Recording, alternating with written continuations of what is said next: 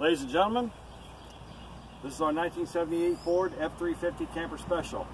For those of you who are familiar with the 73 to 79 model, they predominantly had round headlights. 78, late 77, 78, 79, they started making the transition to square, and you could get them obviously with whatever package you have, and then also with the grill inserts. This truck came from the factory chrome bumper. And ladies and gentlemen, it came from the factory. I get a lot of questions on this. Yes, the factory 460. Here's the original stickers on it from 1978. That's the coating they used. We're not familiar with that. And it had a cast iron manifold on it with a Motorcraft 4-barrel. We had to get rid of that. It's got a Performer 460 on it now with a Holley 770. It has a set of rod and main bearings rolled in it, and a freeze plugs were replaced, and we advanced the camshaft 4 degrees, which livened it up quite a bit. Now, this is R12 air conditioning. It still has R12 in it. We changed the pulley, the belt, we're good to go. This truck, super cooling package, 460. External transmission cooler, 460 for your large 12-foot campers and people towing their recreational vehicles, boats, trailers, whatever, along with the camper. They had a lot of weight, so the transmission was under tremendous strain. This is a catalyst sticker from 1978. It's still on the side of the engine, still on the valve cover. It's pink that year. I believe in 77 it was green or yellow. I can't remember. I used to have one back then. Jack. Windshield wash fluid still works. Power brake unit or master cylinder had to be replaced. Now, these Fords are bad about rusting out under the hood. As you can see, there's no rust here anywhere. Along with our factory hood installation. Installation kit is still on the vehicle. It's in pretty good shape.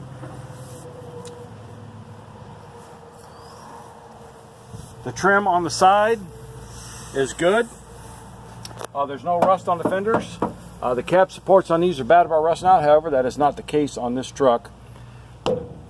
16.5s from the factory had to go. 16s, radial. Nobody wants to rag tire 16.5s anymore, at least I don't. And the goofy spoke rims.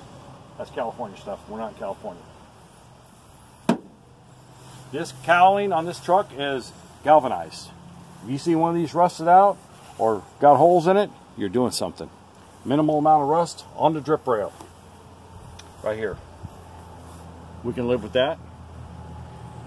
Somebody made off the mirrors. But the doors, other than that, are straight. They're still closed. They're still lined up. There's no rust. Here on the cowlings or on the door jambs. When you bought a Lariat, you got the fancy door trim that went on the door panels, and you had your map holder, your flashlight holder, your junk holders. Glass still works. Everything still works. Locking windows, vent windows. Now, on the Lariat package, we had the fancy headliner with the emblems in. This is the original stuff here. Never been touched. We wiped it down a few times. Haven't done anything to it.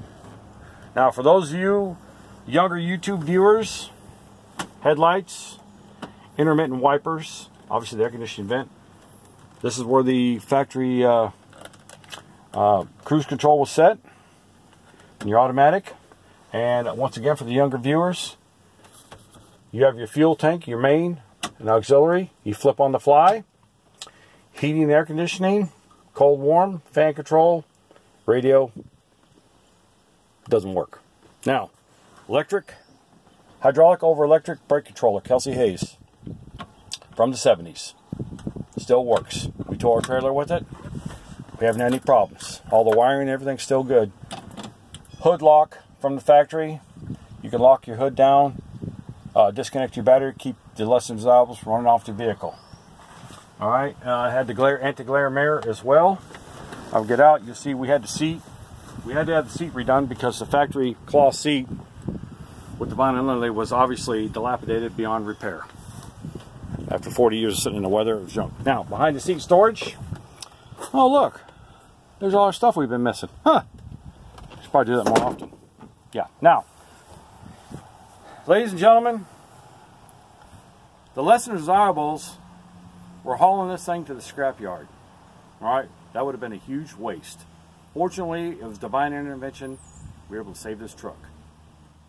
There's no point taking it to the scrapyard, it still runs. Now,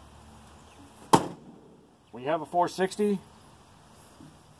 you got two gas tanks. You got your main, you got your auxiliary. Because you're 9.7 miles a gallon, whether you like it or not, uphill, downhill, tailwind, headwind, 320, maybe 330 mile range, you better be looking for a place. Now, if anybody will notice on these Camper Special, you will notice that the rear axle is further back on the truck than your regular standard F-250, F-350 non-Camper Special.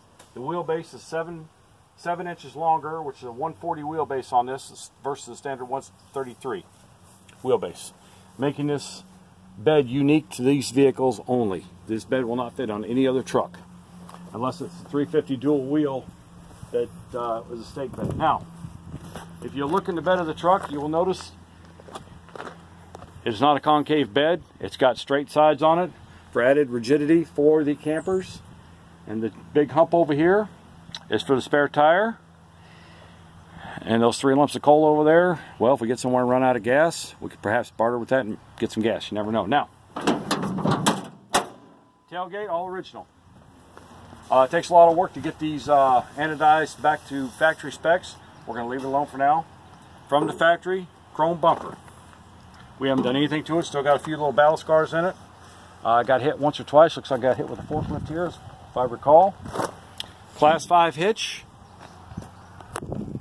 For towing your trailer, your RVs, whatever.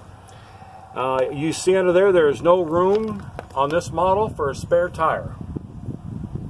So what they've done is they've moved the spare tire on this truck to the side of the bed right here. On your standard F-250s, 350s, and 150s of the day, the toolbox was right in here. Obviously the whole side of the bed comes out and will accommodate a 265 tire, which we don't have one in it right now. We're going to. This side, again, no rust. There's no cab rust here.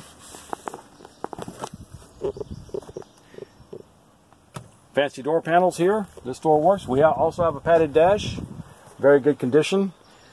This vehicle sits in the garage now. We don't leave it sitting out for obvious reasons. This truck had a sliding window back then. You could communicate with the driver or the passenger of the camper. Some campers had sliding windows if you wanted to communicate, or they didn't recommend you had people in the camper when you're riding, but you know how that is when you're on vacation with a bunch of kids. Right, so our F-350 Ranger Lariat, this badge is better than the other badge. And this is it. I've been off work, so I've been getting a lot of compliments. I've been driving around town for the past couple of days, and I've been getting a lot of compliments, so I decided to make a video, post it, and see what happens. So, what we also have, ladies and gentlemen, is we have a 24 valve Cummins and the automatic, and we're thinking about getting rid of the 460 and putting in a 24 valve Cummins, because everybody loves Cummins. The 460 is the man, pass everything but the gas station. My son has a 6-liter in his truck. Unfortunately, can't keep up the old Blue Goose here. So we're thinking about changing over to a Cummins. And we hope you enjoyed this video. 1978 F-350 Camper Special.